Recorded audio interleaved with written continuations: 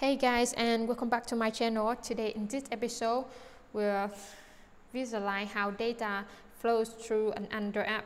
And as you can see here, this is an image about the data flowing Android app. And if you're learning how to create Android app from Google courses, you see this very familiar. And for the first time I learned how to create Android app. And I see I learned Android architecture component here, and I found that it's very hard for me to visualize how does that work. I still can see it's the flow like this, but I still can't understand, you know what, because some definition is hard to understand, and of course, so then now I decided to create an animation to help my viewers easily to visualize how data flows through an Android app, and we see.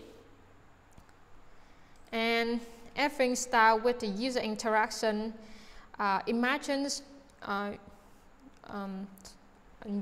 user open your app, and of course, let me refresh it. And the user can see the low user button on your app. And when the user click low user button, all the user will list on the screen. But how does that work, right? How does that work? That means how data flows. And we see when the user click the low user button, that means the user send a request, and the UI layer will send a request to the view model. Let me click it. It's loading now. As you can see here, the UI send a request or even to the view model, and view model will process it. And of course, the UI just take the input and forward to the view model, and view model is one who contains the business logic. And after take the request, the view model will call a method fetch user here. This method comes from the repository. It will fetch the user from the database, but the view model can talk directly to the database, so it has to go through the repository. And then the repository acts as a mediator between view model and the data sources. In this case, the data sources should be room database.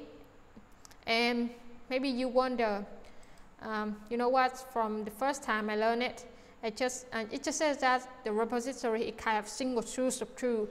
I really don't know. I really don't understand what is kind of single source of truth. Really, I don't know. So, but now I know because I do many projects, and yeah. So the repository is kind of a worker, and the database is kind of a factory, right? Worker need to take package from the factory and send it back to the customer like that. And of course, and as you can see, the repository call get all user function here. This function or method should be called before in the DAO, of course, because let's see in the next step, right? And the DAO stands for data access object. The DAO like a hand of a worker. It will the one who talk directly to the room database, because without the hand, or you know what, without the tool, the DAO like the tool of the repository. Now the repository want to fetch the user from the room database, so the repository call the method from DAO. As you can see, the repository call get all user here, and the get all user function is declared in the DAO. And on top of the function, you can see the query here. The query means it will select all the data from user table or entity. So it would work like that. And the DAO said to the database, hey, I need to take all the data from the user entity, give me all the data, and of course, the room executes the query and return the model object to the repository. And we see in the final step, as you can see, it is receiving the, of course, the UI layer is receiving the data from the room to repository and ViewModel. And ViewModel it's not just like the ViewModel display the data on the screen like that. The ViewModel have to kind of it will expose the data through LiveData or StateFlow. I mean ViewModel here, because every time the database change, the ViewModel have to observe it. So the thing we observe the data change it will be LiveData or StateFlow. But in this case, the one who observes the data changes will be LiveData. And of course, and it will display in the recycler view like this. But yeah, of course, in Jetpack Compose, it will display in LazyColumn, but in normal Java or Kotlin, it will still display the UI in the recycler view. And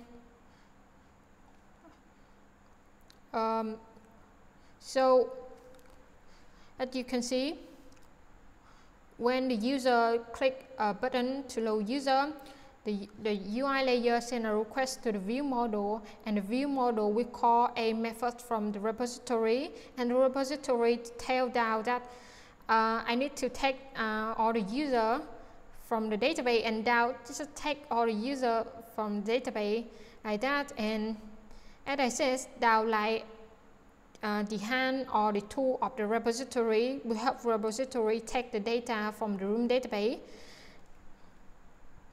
and the room database return back to the ViewModel. And of course, ViewModel will exposes the data using LiveData and StateFlow. And if I add another kind of user like Holly with ID 4, and the room now would have one more user, and the ViewModel will observe this and using LiveData and display the latest like Holly with ID 4.